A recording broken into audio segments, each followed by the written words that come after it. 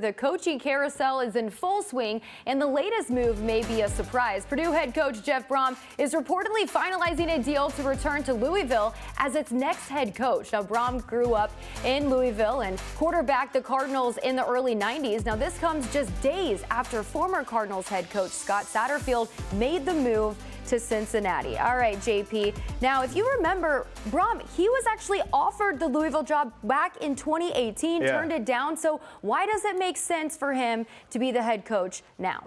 It's a really tough one because as you look at the jobs between Purdue and Louisville, it doesn't seem like it's a big step up, right? Maybe people say that there's an easier path to a college football playoff in an expanded format. I would agree with that.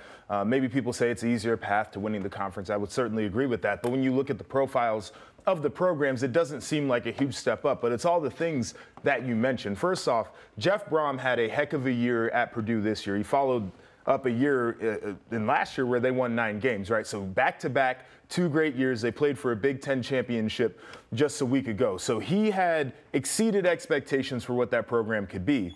Then you add in all the other factors you talk about. He was born there. He played his college ball there. He's in their Ring of Honor. Like, this is a guy who had an attraction to go back home, and now is the time that makes sense for him to do so. Well, in the Big Ten, with how well teams are playing, maybe getting guys to come to Purdue, it might be harder, would you say, maybe than getting guys to come to the ACC and at a school like Louisville?